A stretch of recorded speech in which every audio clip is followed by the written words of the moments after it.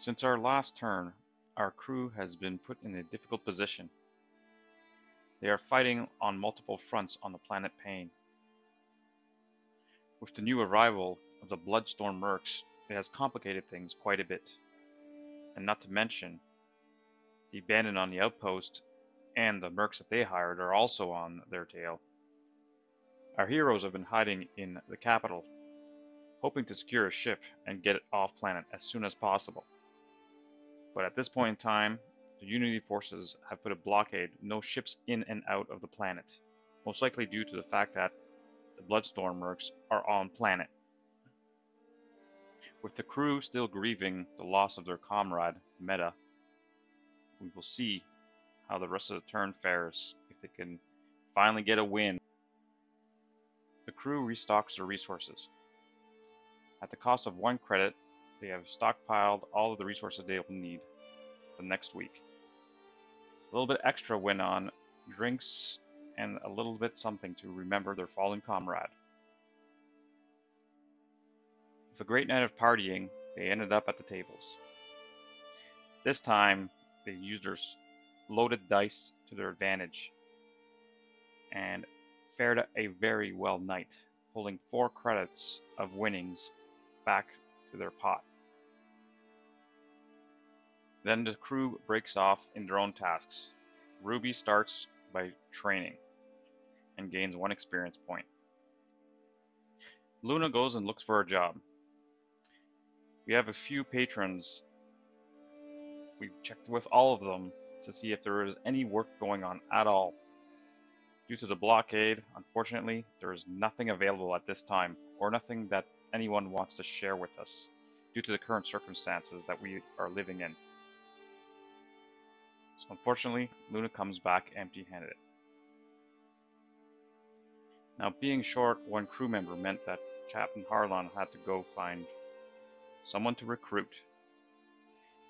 He took a long walk down the streets of the capital, talked to some of his contacts, went to some of local watering holes in search for someone that he could recruit on board of his yet-to-be acquired ship.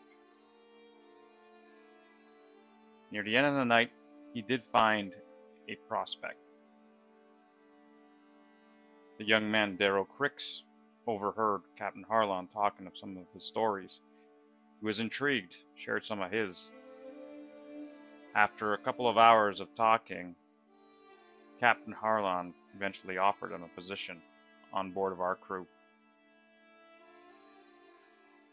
Darrow Cricks is a human. Comes from the Wasteland Nomads, one of the many subgroups of nomads that live and reside on this planet. Now Darrow, he fights for glory. He really wants to make a difference in this world. He sees a lot of injustice and he wants to right the wrongs. But as a nomad, it only got him so far. He was a proven soldier in his group, but he wanted to move further ahead. He wants to explore and see the world, and the only way he knows how to do that would be to join a crew.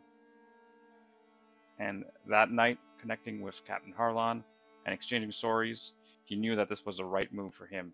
Leave the nomad life behind, become part of a crew, and change the world. Jeddah hit the markets. She was looking to find something useful. In her ways, she was able to get some quality food and booze to replenish the stocks of the crew. She also caught the eye of a feral creature while she was out, kept following her around. The creature asked many questions on Jeddah's whereabouts, where they were going, what her crew was like. Jeddah was a bit uneasy, but answered the questions nonetheless. Then Jeddah also dawned on her that now that there was a need of new crew members and Harlan was out looking for new people, maybe this creature may fill that void in their crew. So Jeddah had a drink with this feral creature. They chatted for a couple hours, and this person was interested to join the crew. So they proceeded to go back to inform the rest of the crew that they now had a new crew member. Yakar is a feral female creature. She lives her life in the slums of the megacity. Spent a lot of time working from contract to contract to make enough of a living to feed herself. Yakar wants to make a name of herself. This is why she was chasing after crew members to find a ship that she can belong to and build a name for herself in the galaxy. She also dresses the part with a cape and a flashy armor, and it has all the ingredients of becoming an iconic hero. Unfortunately, when she speaks, you can tell that she's a bit simple and her primitive ways. Back in the hideout, Tetra attempts to repair one of our machine pistols that were broken in the last turn. She tries tirelessly with no avail. Crew members finally all meet up back at the hideout. The new recruits were introduced, but before they got comfortable, Yakar announces that they've been followed. When Jeddah and Yakar came back, they noticed that there was one of the Bloodstorm mercs right behind them. That merc would have reported their location, and it was now compromised. So Harlan looked at the crew, told them to gear up and get ready for battle. They're going to take the battle to them. The crew found the Bloodstorm mercs in the slums of the city. There were 6 of them, which is a bit unusual because they usually only stay in packs of 3 or 4. So they must have brought friends on this one. Obviously the lieutenant was there with his long blade. The other ones all were kitted up with military rifles, and one had an auto rifle with a scope on it. And they were ready for battle. Obviously they came for the bounty on Jeddah, so we left Jeddah behind at the outpost. Coming from the south, the crew sets up position behind buildings, 3 buildings each, spread out. The enemy, Bloodstorm mercs, all group up behind one building. On the first turn, everyone advanced to a better position. Ruby gets into position to do a snapshot, fires and misses. The specialist answers back with a burst on Ruby and stuns her.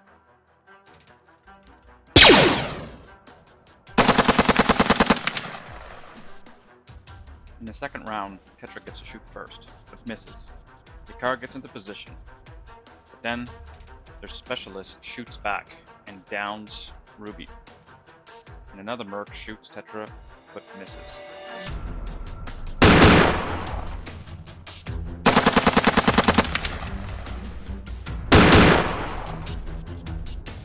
The crew answers back on their own by firing into the mercs. Darrow fires and stuns one of the mercs. Captain Harlock proceeds by firing and downing them, and Luna fires down and stuns another one.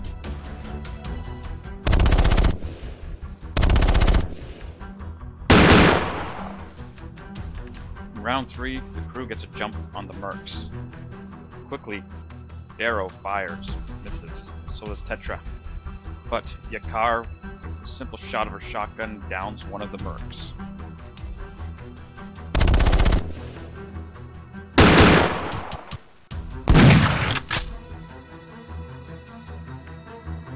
Just as the crew starts to make some gains in the battlefield, it falls apart very quickly. It starts with a specialist. Specialist firing Darrow and downing him. Then a merc goes and takes down Luna right after. And the worst part of it, tosses over a thermal detonator to knock her out completely out of commission. Harlan tries to answer back, shoots and stuns that mercenary.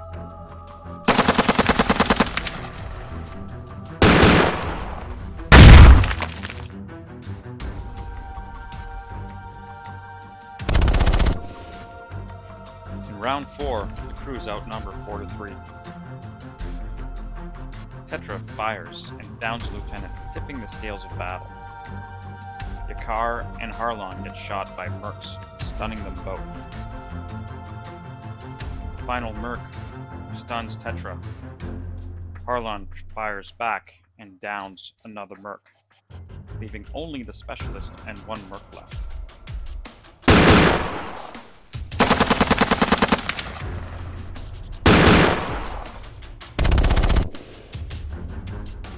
In round 5, the crew has taken advantage of the battlefield. With the heavy casualties suffered by the mercs, one of them panicked. This leaves only the specialist. The specialist takes a shot at Harlock, stunning him. Harlock quickly climbs on the building, attempts to fire back, but Tetra takes out the specialist by shooting him in the back, essentially ending the combat, leaving us with a victory for the Hardline Syndicate.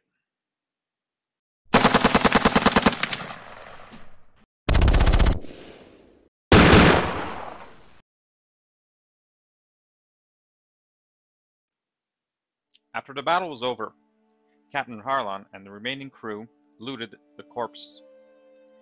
They were able to find 2 credits amongst all of the fallen.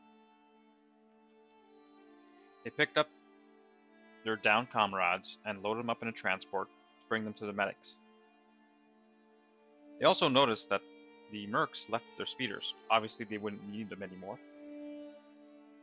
They found a shatter axe on one of the speeders. They kept it for their stores for a later battle. They also scrapped the speeders for 1 extra credit. After they wrapped everything up, they went back to their hideout. As soon as they got to the medic room, both Ruby and Darrow were sitting looking at the captain. Knocked out, both of them. Made a full recovery. They just were kept for observation, but were given a clean bill of health. Then the doctor paused. You could tell by the expression on his face there was no good news that was about to come out of his mouth next. Luna didn't make it. The detonator killed her on impact. Didn't only kill her, it destroyed everything that she had on her. The crew grieved and prepared for a second funeral.